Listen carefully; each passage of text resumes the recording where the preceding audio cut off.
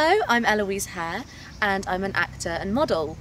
I originally grew up in Norfolk and I went to drama school at Trinity Laban where I trained in musical theatre.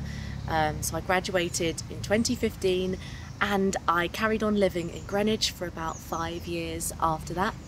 I've worked in all sorts of theatre, from theatre and education to pantomime, children's theatre, Shakespeare, open air theatre, comedies, actor musician productions. I've done loads of different stuff and I absolutely love it. I got into modelling just after lockdown. I was looking for a new creative outlet when all of the theatres were closed, and I discovered modelling, and I've had a really good time developing my skills in that area as well. I love doing open air theatre. I've done 5 seasons of open air theatre touring around the UK, and I've been to some amazing venues, and I've done shows that I've absolutely loved, including The Great Gatsby, A Midsummer Night's Dream, Twelfth Night, a really fun murder mystery project that we all devised together. And this year I'm adapting my own version of The Secret Garden, which we're touring all around the south of England. We've written the show, we've written the music, we've built the set, we've organised the whole thing. So I'm now really doing what I love. Can you explain what The Secret Garden is about? Yes, I can.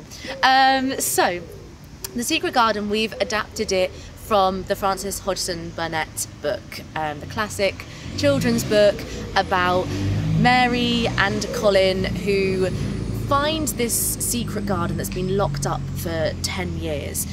Mary moved over to Yorkshire to live with her uncle when her parents died. She'd moved from India and she was a bit of a sour child. Everyone describes her as really contrary. So I have a lot of fun playing that part.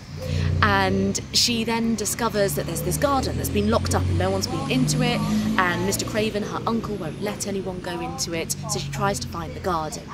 She finds the garden, and then she also discovers that there's a boy living in the house who is Mr. Craven's son, who has never really left his room. He thinks that he's going to get a hunchback like his father, and he thinks he's really ill and that he's going to die. And Mary thinks, if I bring him out into the garden, I'll make him realise that he can get well.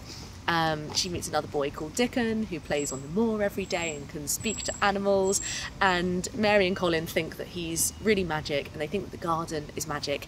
And so our show just shows how the garden really comes alive, and as they bring it back to life, the kids kind of come back to life as well. They rediscover their love for nature, for playing. They realise how important it is to spend time outdoors and to be kind to each other. So we've just tried to really capture that enchanting, magical feel of the original story, with loads of music and puppetry in it as well.